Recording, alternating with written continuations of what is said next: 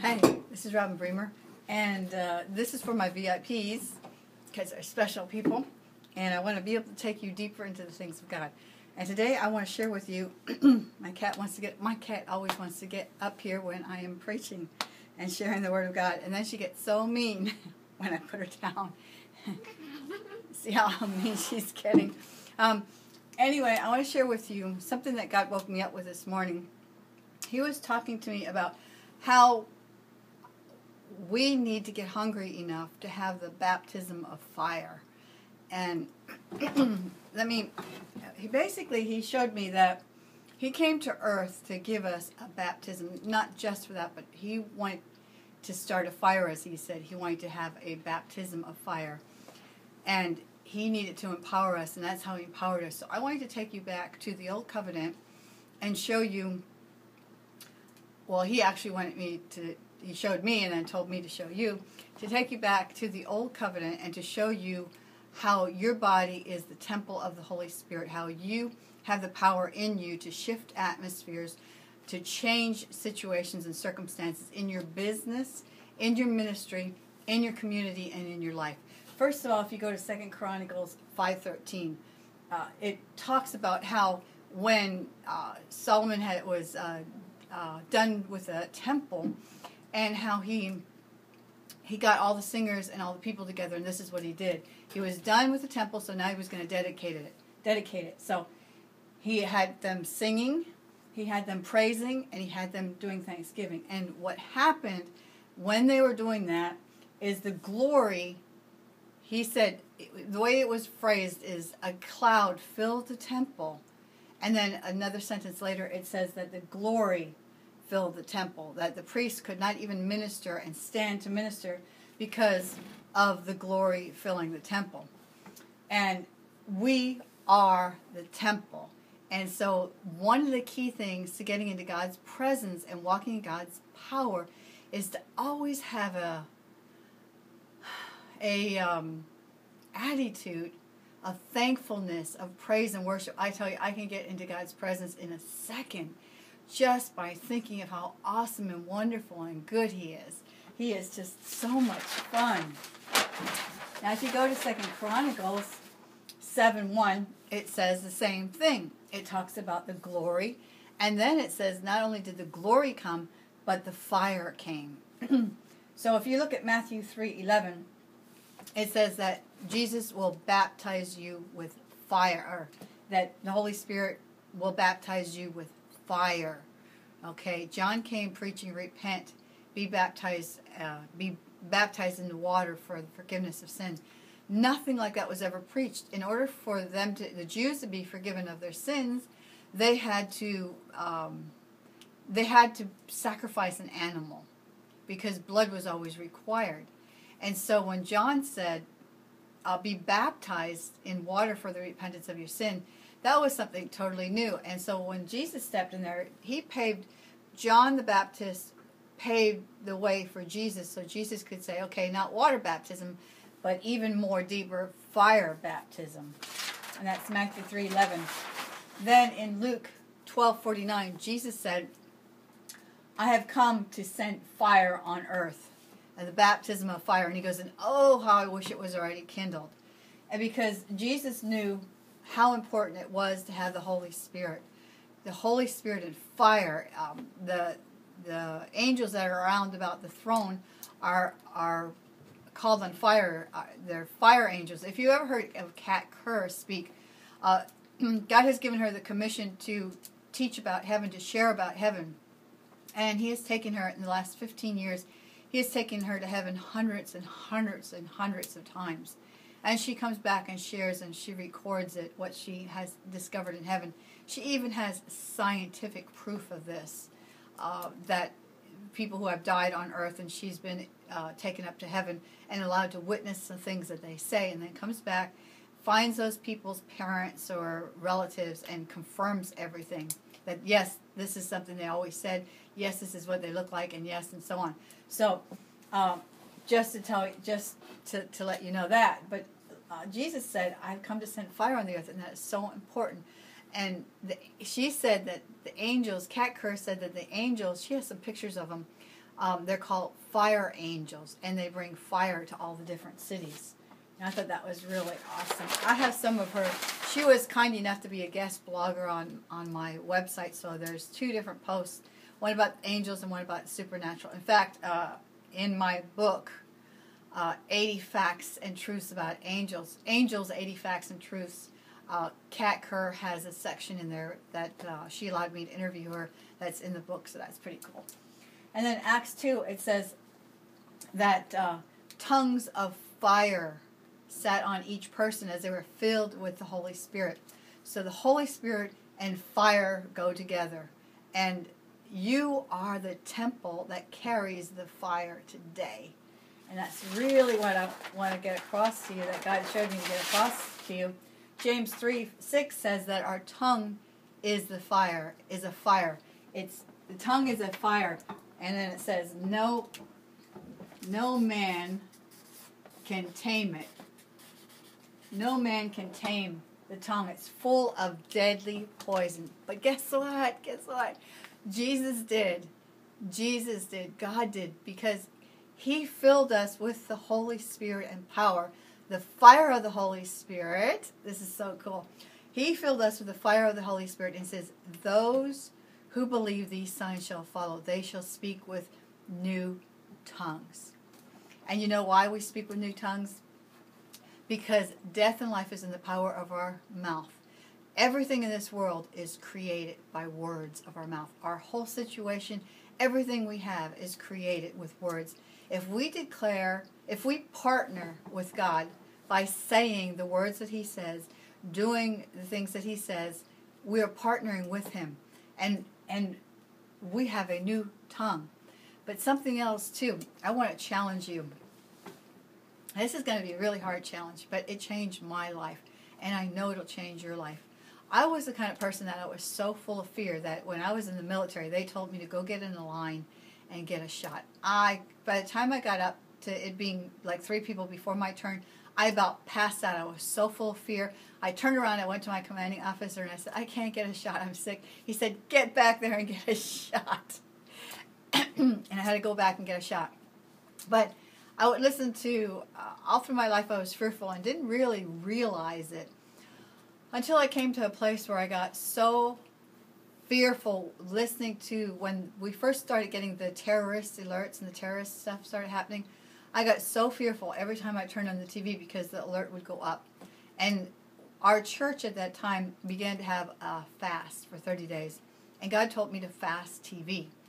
So I fasted TV for 30 days, and I never, ever, ever went back. And it's been 7, 8, 9, about 7, 8, 6, 7, somewhere in there years. Excuse me. And I have never gone back. I watch videos. I watch Netflix. I watch, that's about it. Videos, Netflix, and some stuff on YouTube. But I hate with a passion TV. I was in Subway yesterday, and they had the TV on, and I just cringed. I couldn't wait to get out of there because I said, God, why do I hate this so much? He says, because TV creates an atmosphere. Every spoken word, every thought creates an atmosphere. And when TV is on, it only gets attention when something really, really bad's happening or something really good's happening. And news is reporting bad stuff that has already happened or bad stuff that's already going to happen. They hardly ever report anything good. And so news creates an atmosphere of fear because it's words going out into the atmosphere. And also listening to Kat Kerr, when she went to heaven, God showed her about our words, that when we listen to or speak any words that are the same as God, like by the stripes of Jesus I have been healed, that is partnering with God. And when we agree with Him and decree and declare what God says about us or confess it, we are partnering with God, and that changes the atmosphere around us and around our home. And because everything was created with words, the physical realm was created with the spirit realm, which are words. And so it's so important. And at the end of this video, I'm going to throw a challenge out for you. But back to this. Do not waste your time watching TV, especially the news. You do not know what's happening. I guarantee you, if you get away from it and break off that spirit, you will no longer desire it. In fact, you will cringe and you will hate it. Because if you think about it, what's on TV? Everything that is opposed against God.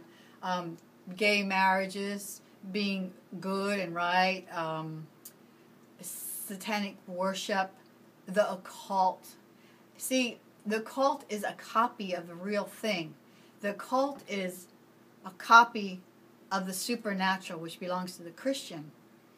And the occult takes the original thing and twists it and turns it.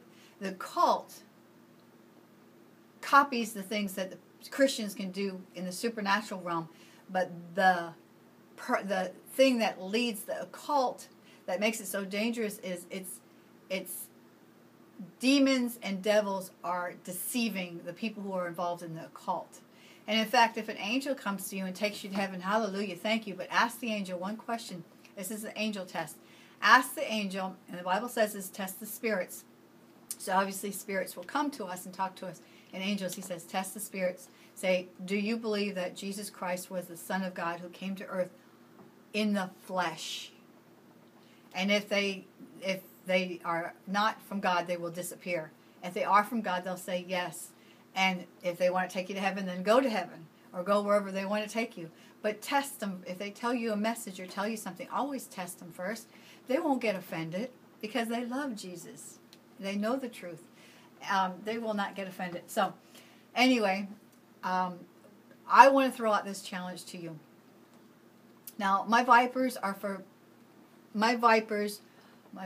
VIP subscription members are only for people who are really serious, who are really hungry, who had enough of where they're at in their business, in their ministry, in their life. They want to be used of God. They want to walk in the supernatural. They want to experience the Bible. They want to have a relationship that they can see, hear, feel, and touch God. They want to believe by faith everything in the Bible. They want to get people healed. They want to raise the dead. They want to cast out demons. They want to multiply the fish. They want to create water where there's no water. Those are the people I'm talking to. Those are my vipers. Those are you, okay? Because you have to be hungry to go into the deeper things of God. You have to be tired of where you're at and you want to go further. And that is my whole goal, and my whole purpose is to show you how to go deeper, how to get into God's presence, how to move in the supernatural things of God, how to experience the angels, how to raise the dead and heal the sick. And it's a lot of fun. I tried 7 times to raise the dead. I haven't risen any dead yet. 3 of them I touched, held hands with. And I didn't really have, I've only had like 3 minutes with some of them because the parents were coming in and I didn't want to freak anybody out. So you have to be really sensitive to things like that. And I would really advise you that if you want to raise the dead and heal the sick, first of all, you have to start praying for the sick. Every time you hear somebody, my key is, if I go into a store, Walmart or somewhere, and someone says, oh, my back hurts, that's my cue that I can do something about it, and I pray for them. Because sometimes you'll get to the devil will do this. You go to Walmart, and you'll see somebody in a wheelchair and crutches, and everywhere you go, you'll feel guilty for not wanting to pray for everybody that you see. And the devil will put that on you. Well, you got the power inside of you to change this person's crutches. Why don't you do it? Well, you could, but if you start feeling condemned about that, most likely it's the devil condemning you. Because you and God need to set up a system. My system was, if they say that they're feeling bad, then that's my cue that I can change it. I can change the situation. But I, in general, don't walk around Walmart and see somebody in a wheelchair and go up and say, can I pray for you?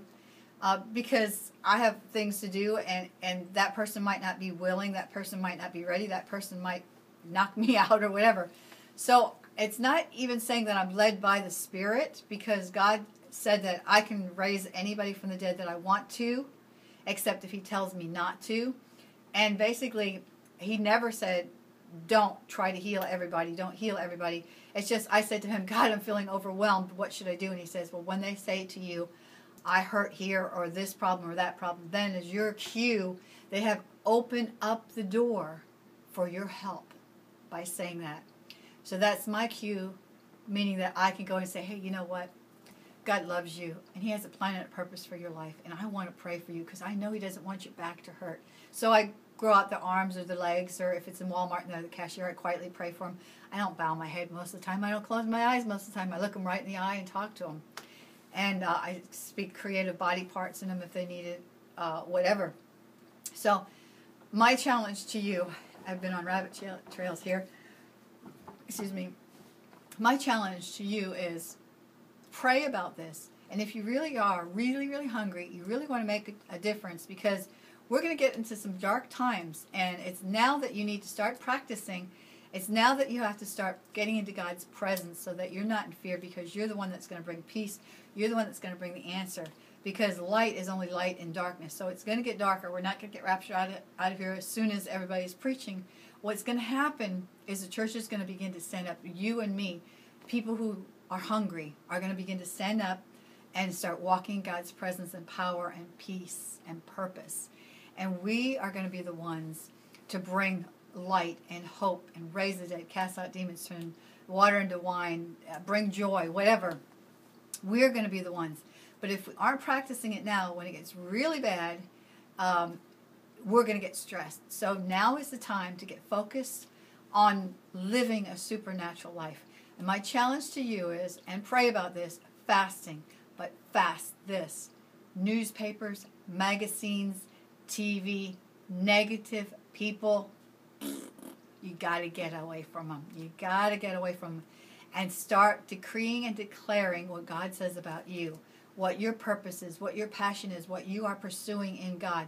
Learn about the kingdom of God. Learn the system and the method, and learn how to walk in that dominion and that power. And that's what I'm all about. That's what I'm teaching. I'm putting out for my VIPs at least one video a week. If I can handle more, I will, but I'm not going to be overburdened by it. I'm just started my Vipers, so I don't have a whole lot on there with this video, which now it's in January, the end of January. So we're brand new at this. I just decided, instead of going out there and figuring out ways to make money and packaging my stuff, God said, no, it's about the people. He said, charge $10 and teach them how to get deep in me. And teach them, because the $10 will put value on it. And only those who are really hungry and serious will pay the $10, and it will have value, and they will come back to it, they will learn, and they will grow, because that is their step of faith, becoming a member. So that way you weed out those who are just looky-loos, or just want to question me, or say you're a false prophet, and all that other stuff. We get to the people where I can get serious and really get down to the nitty-gritty and teach the word for those that are hungry. So I am so excited that you're here, and that you're checking out this video. Tell your friends about it. Tell them to subscribe. You can cancel your membership at any time. I don't know why you'd want to. I'm so much fun, and I got so much to share. And you can also email me at robinbremer@sbcglobal.net, or comment under the videos, or on the page. And if there's something you would like to see, if you are an author or you think you have something exciting about your business or ministry that you'd like to share, one of the things that I offer my VIPs is to be a guest blogger.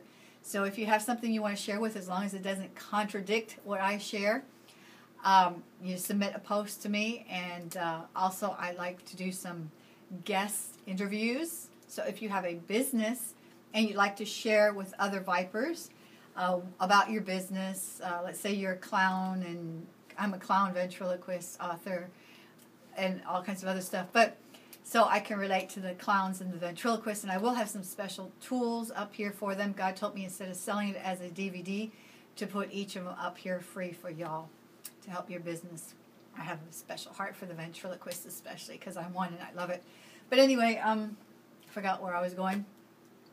Oh, subscribe also to me on YouTube, and you can get a copy of my videos, all my other videos. I have about 400 teaching videos on there, so lots of tools. But I tell you, the VIP, it's heart to heart, me to you. I'm hungry as you are hungry, and as God gives me revelation, I'm giving it to you. because I want you to walk in God's purpose. I want you to I want you to walk in His purpose, His presence, His peace, and His power. So make sure you subscribe wherever the subscribe button is, and make sure you tell your friends about what I have to share here, and share not this because this is only for Vipers, but share some of my other videos and let your Facebook friends know about it, because word of mouth is the best way to get this out here. So tell your friends that are hungry about my website and about my books. And part of what you will have is you will have a free book once a month. You will also have an opportunity to get it before it's published and to read it, and then to submit to me your review or your or what do they call it? If you like the book and have something nice to say about it, I will put your comments inside my book. So then you can actually say that, hey, look, this is a published book and I'm in it. Cool, huh? Okay, so that is it for today. I just want to pray for you real quick. Father, I just really thank you for my Vipers. I am so excited to have Vipers.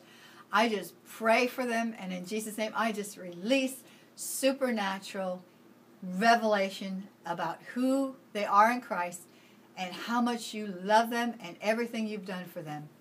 Thank you, Father. Keep them safe.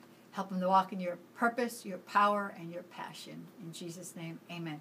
And I will talk to you next week.